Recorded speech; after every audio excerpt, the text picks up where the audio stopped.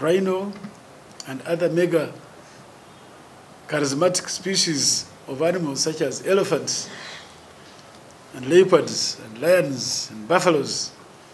Now the gorillas have become iconic. Everybody wants to see them. They have become a major tourist attraction. And when it comes to economic growth, this is it. Tourism generates almost 10%. So if you want to ask the question that I posed, how can you be so endowed and be so poor? The road is very clear. We must protect and conserve and make it really a major international attraction where foreign exchange can come in the country. Unfortunately, by 1983, the rhinos were almost extinct. In fact, they were extinct. They were really extinct. And it is very unfortunate. The Constitution of the Republic of Uganda, as a policy of the state, we are committed to preserve and conserve all these things for us and future generations. And think for a moment, the future generation which would never know how a rhino looked like. This baby was born in Feb, 1st of Feb, 2018. And we came to get this name after the European Union chose to name this baby as our usual activity of naming. We give a chance to everyone who feels can name this rhino to name and give some fund which can help in the development and the reintroducing of the rhinos back in the wild. And successfully, the European Union chose and named it the name Europe. So from today onwards, the baby rhino will be called Europe.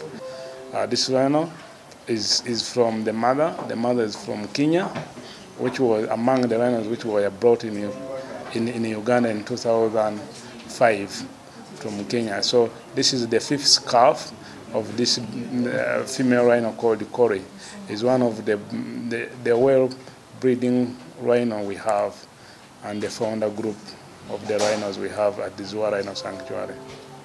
Europe is the most recent rhino to have been born in the Ziwa Rhino Sanctuary, the only place in Uganda where there are rhinos living in the wild. On these rhinos is placed the hope to repopulate the Uganda national parks.